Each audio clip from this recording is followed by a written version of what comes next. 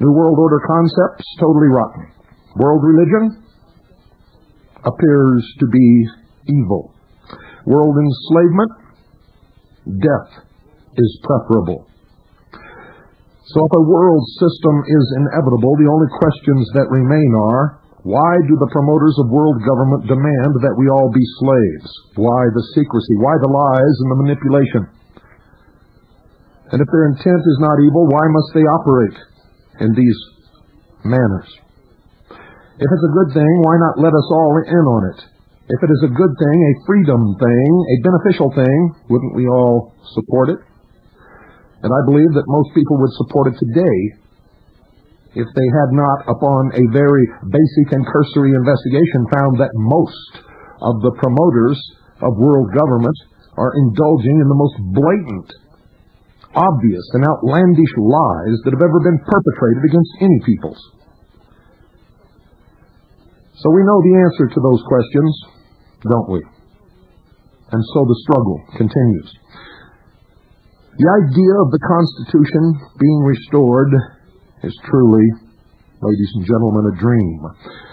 One I have always been reluctant to release through hopelessness, but reality is a very strong medicine, and the fact still remains that you can achieve nothing from the grave unless you're some big-name martyr whose cause becomes a rallying cry among those who come after. Frankly, I find martyrdom a very poor substitute for education and diplomacy. And there just aren't too many people out there at this time who, even in death, could successfully motivate a rise in the understanding of the people. And no one knows that better than me, for I've been trying for many years to awaken the sheeple and create real people. It just will not happen.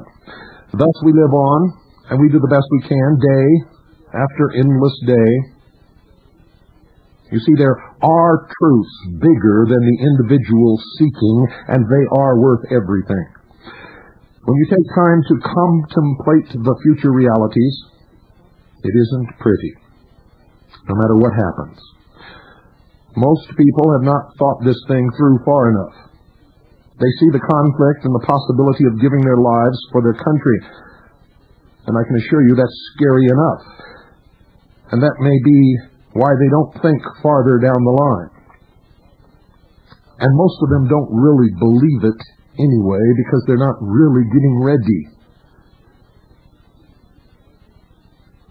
Perhaps they assume they will be killed.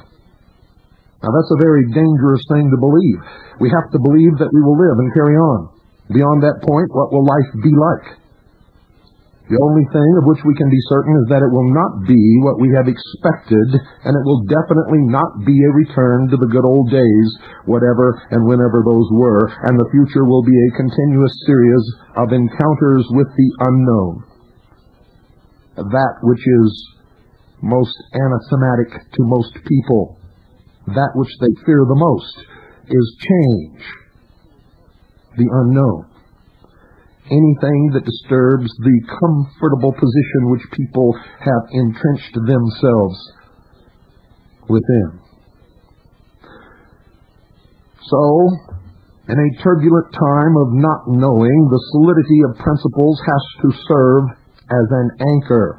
And that's why I've urged you over and over again not to be loyal to concepts like my country right or wrong, our borders, our people, our locations, but to principles and ideals.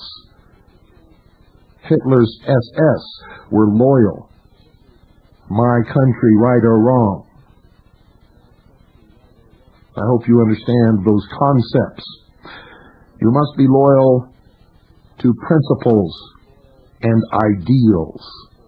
They are not contained within borders, are within boundaries, are in the person of presidents, or Congress people, nor in places like Washington, D.C. They exist in the minds and in the hearts of people.